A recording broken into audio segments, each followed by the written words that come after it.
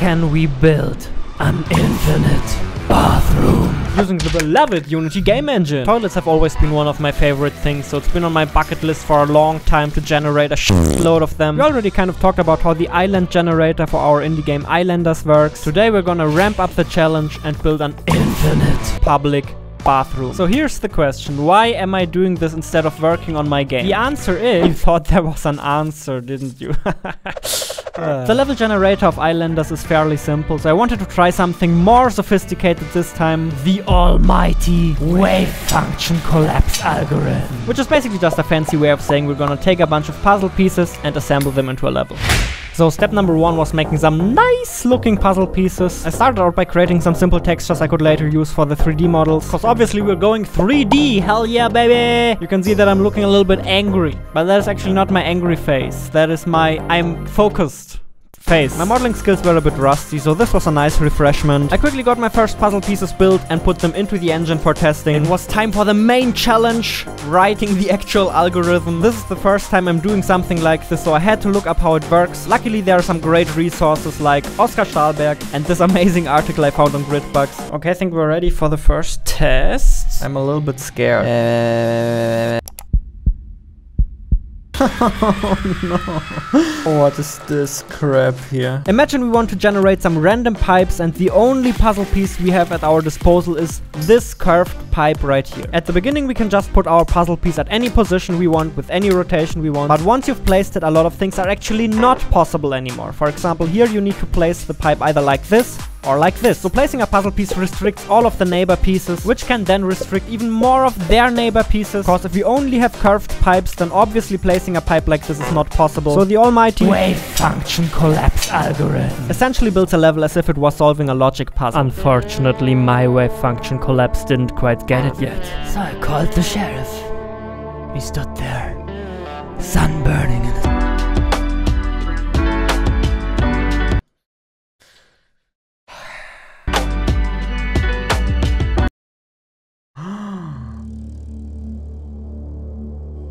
Oh no.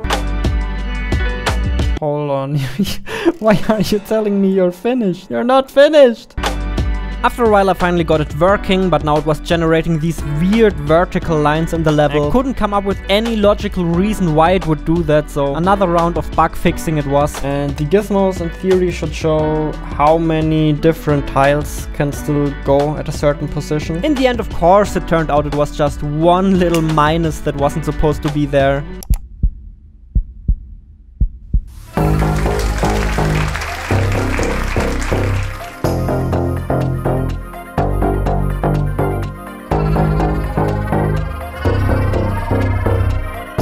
Already imagine all of the beautiful toilets. With some newfound motivation, I did some research on how to write a proper entropy function. And when I say research, I obviously mean... I'ma just, you know, grab this formula. Bing bong, bing bong. I did some more codey stuff, modeled the ceiling tiles for my infinite restroom. Then I reminded you to wishlist Will You Snail on Steam. I'm so sorry, you'll get it eventually. And not to forget hours labeling my puzzle pieces. Cause obviously you need to tell the program which sides can be connected and which can't. Yeah. What did I do? I thought if my algorithm works on a 2D plane, it will surely also work in 3D space. Yeah, I was mistaken. It really never stops surprising me. Look at that, now it generated this. Why? Why do I feel like I'm shopping for toilet seats?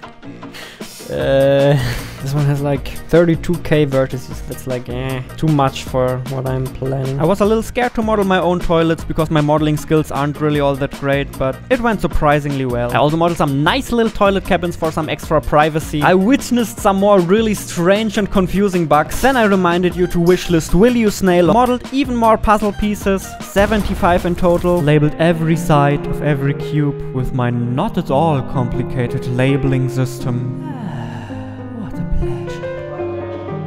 Now before I show you my finished results, there's one more thing we need to address. The infinite part of the story, right? How do we make it infinite? Grab all of this, hit duplicate, because it tiles. It tiles perfectly. So we'll simply generate multiple versions of the level next to each other and then loop the camera around at the edges.